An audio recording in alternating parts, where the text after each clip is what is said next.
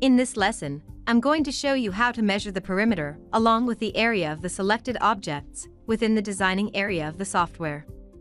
So, to begin with, let's type in some text.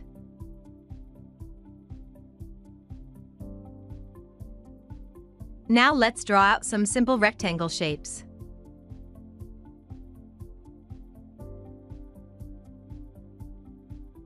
Now, let's take a look and find out how long each perimeter is, and also the area all in our current units that these shapes take up.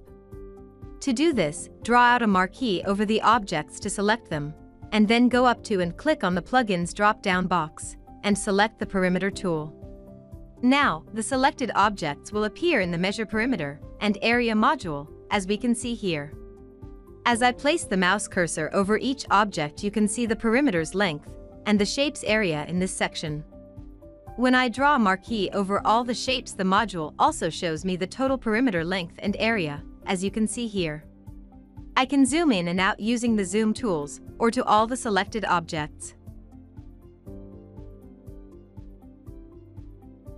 Here I can see the objects in wireframe or solid view here.